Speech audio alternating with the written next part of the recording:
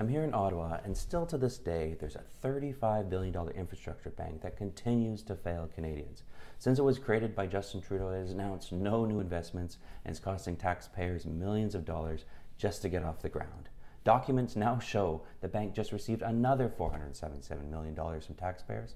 I asked bureaucrats from Infrastructure Canada why the bank received that money, and they couldn't answer. Over 2 months later, they responded and said $450 million was transferred directly to the re-announced electric rail project in Montreal. The other $27 million was for operating costs. That's $27 million of taxpayer money to pay for salaries, administration, and accomplishes nothing for Canadians. Justin Trudeau clearly loves building bureaucracy, not infrastructure. This bank was established more than 2 years ago and has accomplished nothing to date aside from squeezing more money from taxpayers to pay for salaries.